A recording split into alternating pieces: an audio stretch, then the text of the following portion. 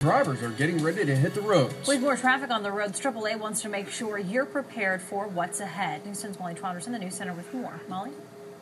It's expected to be a busy year on local roads. The local AAA office says for the fourth year in a row, a record number of people in our area will be driving for the holiday. With roads being more busy than usual, AAA wants to remind drivers to be prepared.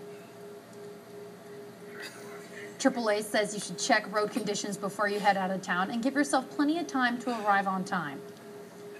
The Wednesday before Thanksgiving, will be on the busiest day of the roads for drivers, followed by traffic at the end of the weekend. Covering your news, Molly Trotter, News 10.